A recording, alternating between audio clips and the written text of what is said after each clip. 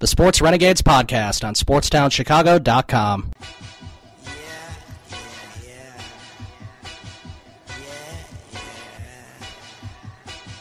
All right, welcome back to the Sports Renegades here on SportsTownChicago.com. I'm Ryan Stuprich. And I'm Ryan Risky. And yeah, we talked about in our first segment the Final Four and talking about the teams that are set, and then a very strange article that came out today about South Carolina receiving an errant text saying that they had made the tournament when in fact they did not, and I don't know why it's coming out like 2 weeks later, but it is. And now we're going to talk about the NBA team in Chicago, the Chicago Bulls, as they are 500 right now, 37-37, and they actually, I think when they fell under 500, which was their game before their last win, they were 36-37. They hadn't been under 500 since February 2014. So that is just unbelievable. It's been embarrassingly bad. I mean, you lose by 22 to the Magic, while the Magic are missing their three best players. Yeah. I mean, and as you said, not that back in the beginning of January, they were the number 2 seed in the Eastern Conference. They were the number 2 seed when I free falling all the way to number 9. I went on New Year's Day against the Knicks. They were the number 2 seed, only back a few games by Cleveland, and we thought, it's going to be a race for first or second. Doesn't really matter where the Bulls fall because they should be in the Eastern Conference Finals.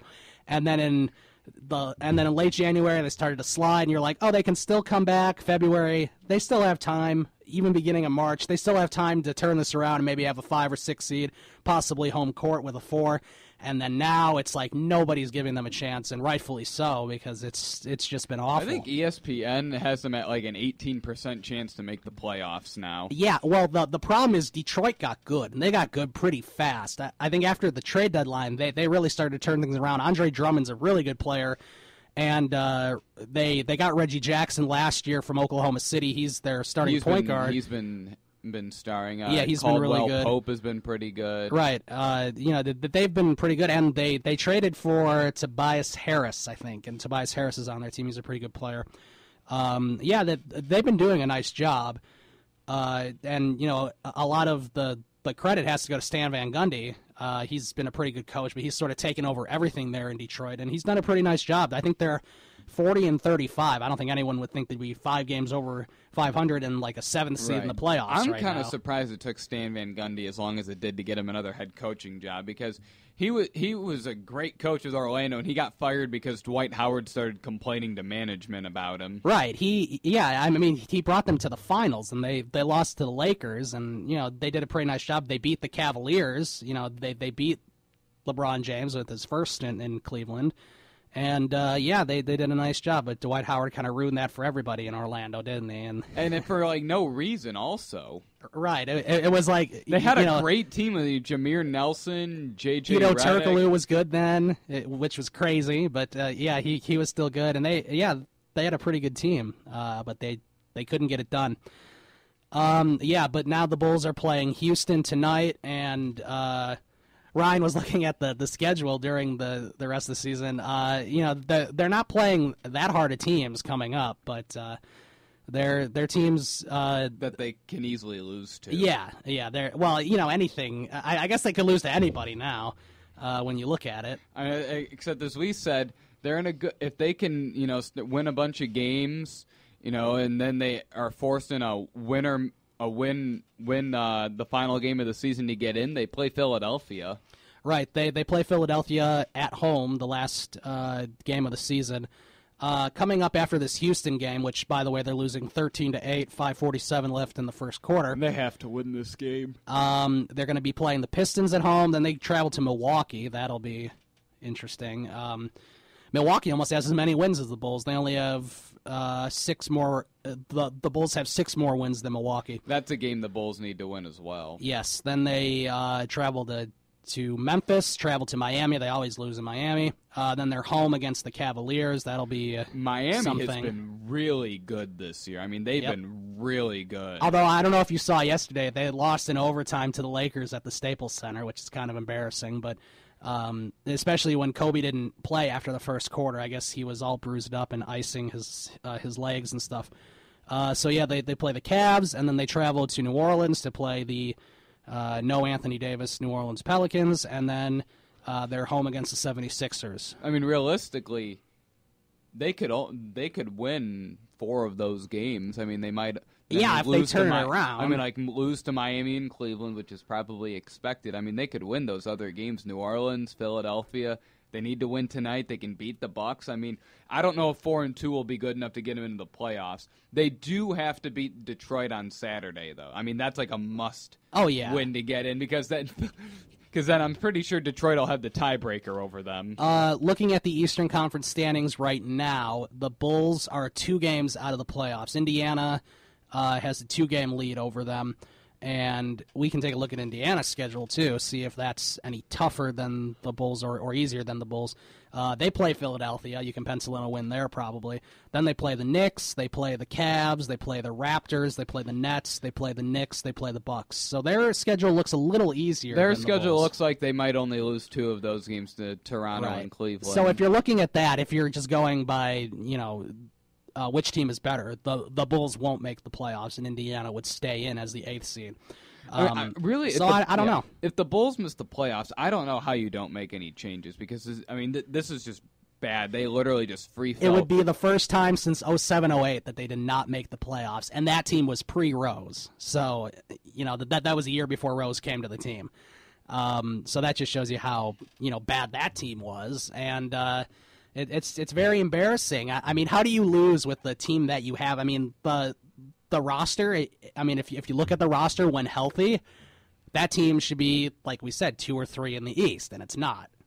And right, it's because there's so much dysfunction. There is a lot, and there's a lot of injury problems, and all the timetables are wrong for when the players are coming back, and that can be attributed to the medical staff, which has been bad for like 10 years. So. Because the Bulls don't want to make changes to improve the team. No changes. It took them. I mean, we know that Tom Thibodeau did not, agree with what Gar and Pax were doing, and they didn't agree with what Tom Thibodeau was doing. But so they made that change and got Fred Hoiberg, someone who will listen to them.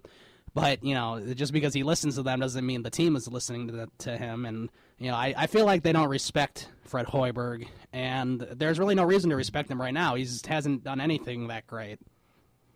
And the players are all hurt, and that doesn't help either. And now there's rumors that Jimmy Butler might be traded. Yeah, well, I would take offers, because if you're doing that, then you're just going for a major rebuild right now. Right, and I mean, throwing the fact that your superstar player seems to have dysfunction with his coach. Right, yeah. So, and of course, Derrick Rose will only be with the team one more season. Pau Gasol will probably be gone. Joakim Noah will for sure be gone, it sounds like. I don't know. Remember, Gar Forman said he wants to re-sign Noah because he views him That's as right. part of He the did core. say that. He did. I can't believe he said that, but yeah, he did say that. And he said Pau Gasol is part of the future of winning too, even though he's like 37, 36. Right. We're going to do an update right now. We'll come back and we'll wrap this Bulls discussion up before John Arguello calls in, talk about the Cubs. Welcome back to the Sports Renegades on SportsTownChicago.com. And, we were talking about the Bulls and the NBA as well. By the way, the Warriors are, there's no stopping them. They're going to break the Bulls' record, in case there was any doubt. Yeah, Utah needed to beat them last night, and then they do play the Spurs 2 more times, except then you already know that Greg Popovich is going to be resting his starters in those games. Well, not just that. Even if they lose those games, they'd only have 9 losses if they won all the rest of them. Their upcoming schedule, they play the Celtics, they play the Trailblazers, they play the Timberwolves, they play the Spurs. The Celtics have given them a hard time this year, though. They have, but this game is in San Francisco, so I think the Warriors will prevail. They haven't lost a regular season home game since the Bulls beat them last season there in overtime. So yeah, Rose hit that clutch shot at the end. He did. Spurs, Grizzlies, and they play Spurs again, and then the Grizzlies again. That's strange. Spurs, Grizzlies. That's a weird way to end the season, but that's the way they're going. They're 67. Yeah. Oh no, sorry. They're 68 and 70. So they're 2 games from the 70 win mark, which teams can barely make anyway. And then San Antonio has 12 losses too. So I think you can, unless Oklahoma City does something, because I don't think the Clippers will, but, unless Oklahoma City figures it out in the playoffs where, it looks like they can beat somebody like San Antonio, the Western Conference Finals is going to be Golden State and San Antonio. Like, you can already pencil that in. And for the Eastern Conference Finals, the Cavs will make it there some way, somehow, even though they have dysfunction as well, but they're going to make it there. It's just a matter of what their opponent would be. Is it going to be Toronto? Is it going to be Atlanta?